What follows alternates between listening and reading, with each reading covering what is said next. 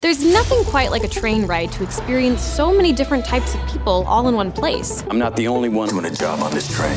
The twins? Yeah, not so sure they're twins. Vetting them is a different story. Old man or assassin? Dude. Young girl or assassin? Pleasant Brit or assassin?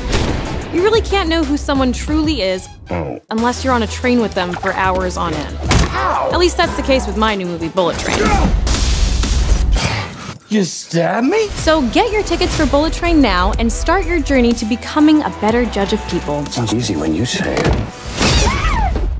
And a slightly more paranoid rail passenger. I gotta get off this train.